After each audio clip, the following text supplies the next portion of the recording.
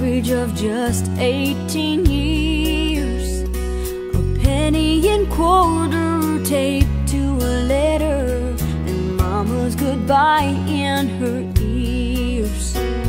She watched as her high school faded behind her, and the house with the white picket fence. Then she read the note that